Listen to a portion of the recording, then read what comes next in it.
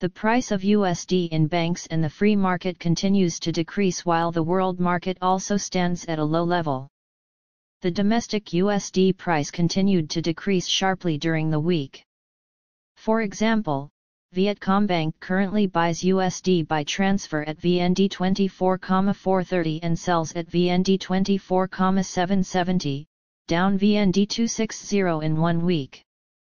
Similarly, Exim Bank buys USD at VND 24,450 and sells at VND 24,780, down VND 250. The free USD price also recorded a week of decline when it is currently buying at VND 25,080 and selling at VND 25,160, down VND 160 compared to the end of last week.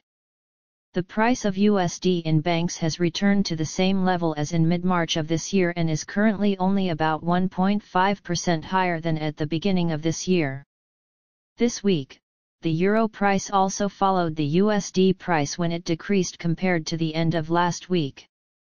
Specifically, Vietcombank bought euros by transfer at 26,918 VND and sold at 28,111 VND, down 185 VND in buying and 216 VND in selling compared to the end of last week.